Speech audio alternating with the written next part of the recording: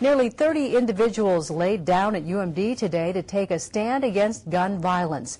The Brady campaign and dozens of Million Mom March chapters across the country organized the protest. The goal was quite clear: to honor the victims and to encourage our country to do something about the continued gun violence that we've seen, especially college and high school shootings.